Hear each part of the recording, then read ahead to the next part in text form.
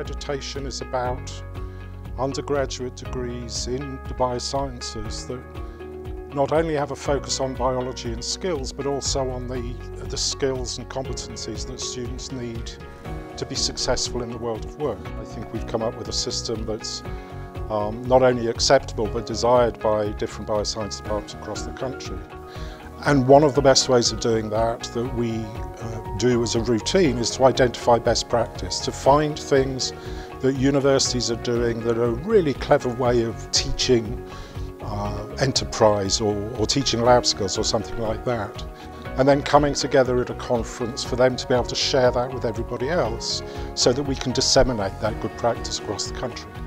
We mapped it recently where in the end, after 3 years on the course, they've done almost 20 odd presentations. We're immensely grateful to have the opportunity to actually put our programme to accreditation with the Royal Society of Biology. Having that accredited means that all our courses, whether it be veterinary medicine or biological science courses, are now accredited. We thought accreditation would be really beneficial for our students in terms of their employability and in terms of recognising the good practice that we do. Accreditation is not about giving a score or a pass-fail mark to someone.